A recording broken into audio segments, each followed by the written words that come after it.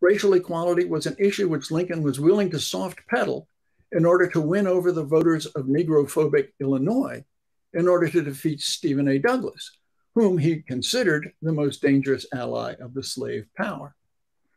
Lincoln was unwilling to cede the 1858 election to the senator, which he would have done if he had openly opposed the prairie states' black laws, as Douglas dared him to do.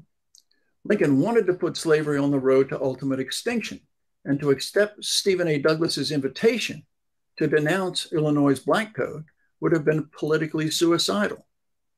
As historian George Frederickson observed, it is clear that no one who did not at least pay lip service to white supremacy could get elected to a statewide office in Illinois. Most, if not all, of Lincoln's racist-sounding remarks merely paid such lip service.